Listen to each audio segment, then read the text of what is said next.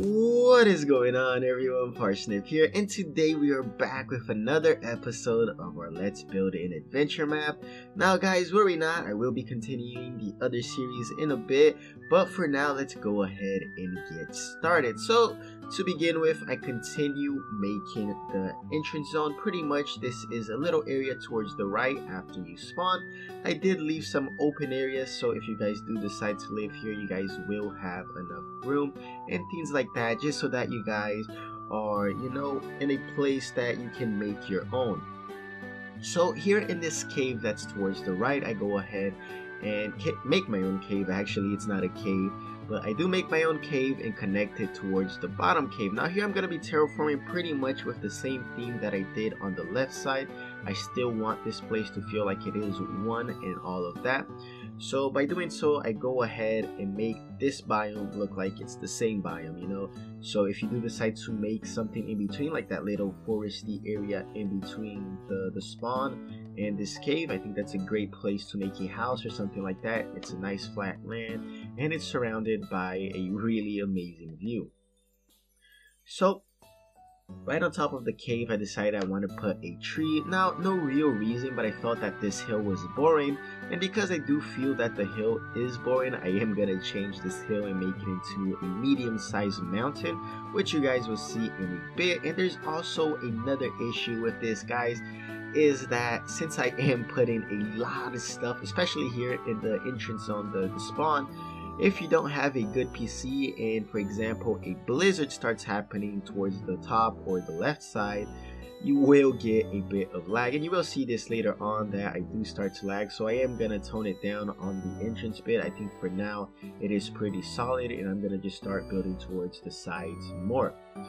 Especially if it is near a biome that has like storms, for example, that causes a lot of pixels and a lot of movements, and it does indeed increase the lag. Now this is coming from me that has a decent PC. It's nothing amazing, but it's also not a bad one. So if you do have a bad PC, this might be an issue and you may have to lower your graphics, at least in the spawn zone, when a blizzard or a desert storm is happening. However, there's no deserts nearby, so rest assured you will be fine on a blizzard. And if it does become a problem, just destroy the snow biome, and you should be good. So here towards the right side of the cave, I did make like some sort of abandoned little necromancer's hut, something that just gives a little bit of detail, so you think that once you walk in here, it's not just the same. You walk in and you see, oh, alright, maybe there was something here in the past. Like always, I do like to make a bunch of these little details and a bunch of little structures that would make sense, something that feels like it would indeed belong. And that's pretty much the whole idea with these little random bits of things that I do go ahead and put on the underground sections, especially later. You're gonna see this on this episode that I do make a lot of biomes, a lot of small things or some structures and stuff like that. Pretty much, I think those are very important on a build, especially when you're exploring. What I will be doing, and you will see this as well later, is that I'm going to be using the random teleportation potion to go ahead and make random builds in random places. So I'm just going to be doing that for quite some time, and depending on the zone I spawn in or the biome, I'm going to go ahead and make small different buildings or even biomes in general. So towards the right on top of that cave that I was making in the beginning is that mountain that I was mentioning. And this is where you can see that since I did put a layer of sand, or not sand, dirt in the bottom, it does keep snow, the snow biome, the snow particles from falling down the surface, pretty much the bottom place. So once you are walking there, you won't see snow. However, as soon as you get on top of the mountain, you will start seeing snow, and the higher you climb, the more snow there will be. So the layers of this mountain is pretty much dirt on the bottom. Near the top, I go ahead and put stone. On top of the stone, I put ice, and on top of the ice, I finally put snow, because I figured that makes a lot of sense. And I do think this looks really good on the map for some reason. It looks like I shaded it in or something along those lines. So right here, I go ahead and head towards a random location underground and start making a build. Now, most of these underground builds, what I do plan is to make it look semi-abandoned. I don't want to be making complete and brand new shining builds 24/7. So most of the underground builds, especially since there won't be any NPCs or things like that, will be, semi-abandoned, like sort of if a, some sort of snow cave in, like an avalanche happened and it covers parts of the build. You will see a good portion of the structure, and you can indeed make a base here. For example, if you come here, all you have to do is dig out a little bit, and the materials that you yourself dig out, for example on this build, will serve as the bricks for the build itself. So I think that works really well if you want some sort of a little base here or a structure to just live in underground. I think, for example, this one is a great one.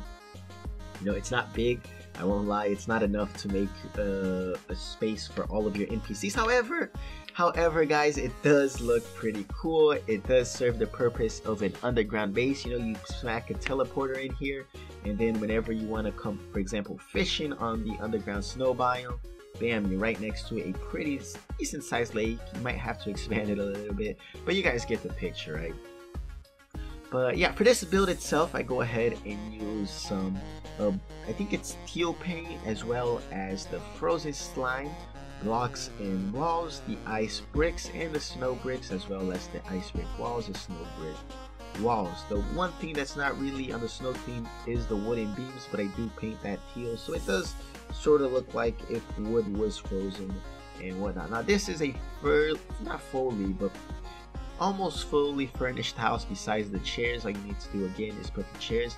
I have tried some of you guys' suggestions, like destroying some backgrounds behind the bookshelves and stuff, but NPCs still seem to spawn. I think if the majority of the background is on, as long as the majority is on, NPCs will spawn. I'm not really sure how that works. I didn't actually do any research, but if I just remove the non-visible backgrounds, for example the ones behind the bookshelf, I cannot, or NPCs can still spawn. But yeah, the theme of this little base here is pretty much some sort of snow castle. Maybe this is where the Frost Queen or something along those lines lived in the past. Maybe this is where the Abominable Snowman, has his residence, and maybe in the past his family. I also went ahead and put as a treat, besides decorations like books and things like that, furniture, which furniture is pretty much the main things you will be getting from my builds. If you discover it, you're not going to find amazing swords or things like that. However, on this case, you will be able to get some costumes, which is the elf one and the Santa one. So I think overall, it's a pretty good place to go ahead and get some furniture to explore, just something that's unique to find on the snow biome, because of course you don't normally see anything like that on the snow biome. Next up is one of those random structures that I was talking about before. This is pretty much not going to serve a real purpose besides being a awe piece, right? You come here, for example, you randomly find this place, right? You're digging, you're mining, you're searching for crystals or whatever. And you're like, oh wow, I wonder what that could be, and you just explore it. I think overall these structures are all pretty different. They're all unique. They don't really all serve a purpose, but if you use your imagination, you can think, maybe this was a bridge to some castle, or a bridge, or some sort of miner shaft, something along those lines. Now, I do want to make most of them a little bit different, one from another, be it the blocks or things like that. However, at the same time, some structures I do plan to repeat, not identically, but the theme. For example, I like this one a lot, so I might make maybe a cabin or something like that with the same materials, for example, and with brown paint. I'm not sure if you guys can tell, but for example, a lot of these things I painted brown because I figured it fit pretty well. And my main idea with this one itself was to make it look like it was some sort of bridge. It brought you over this little lake area. I figured that maybe I could have made the lake a little bit bigger so it felt more natural, but yeah, I got lazy. I won't lie. Yeah, I didn't really want to open up the place. Then the reason why I didn't want to open it is because of the background. Now this is a cave background. However, the natural spawning background is not the same as the one you mine, and you'll see this when I place some of them down, that you will be able to tell the difference, and that's really weird in my opinion. Next up, I'm gonna be doing a bit of what you guys will see on the next adventure map episode, and this is gonna be some sort of desert, not a temple, but a tomb, right? Pretty much a place where people would be buried. Again, this is a place that you will see a trap that I made because I felt like doing the trap early on, but then I decided that I would expand the build, so I decided to go ahead and leave the part where I make the trap on the recording. And now this trap isn't an explosive trap or a lava fall trap or anything like that, you know, a boulder or random darts. It is a skeleton spawning trap. So the thing is, once you fall in here or you jump in here, if you don't pay attention to the buttons or levers and things like that, a bunch of skeletons will appear all around and jump on you, right? And this is a pretty easy place to get early on. It's just in an open section of the desert biome. You know, you jump in one of those big holes. This is what you'll see in the bottom. However, next episode I will be expanding it. I will be making more structures and adding more skeletons. So you guys gotta be very careful when you come down here, especially if you're low level. If you're higher level, I don't think it really matters, but as long as you're not really high geared, if you have like 6-7 skeletons fall on your head, you know, it'll probably be an issue. But yeah guys, that's pretty much gonna be it for this episode of the adventure map. Here you guys could go ahead and see pretty much what I've been working on and some screenshots and things like that, which I will be placing them at the end of the build. And as always guys, thank you all for watching. If you have any suggestions, leave them in the comment section below, and I'll catch you all next time.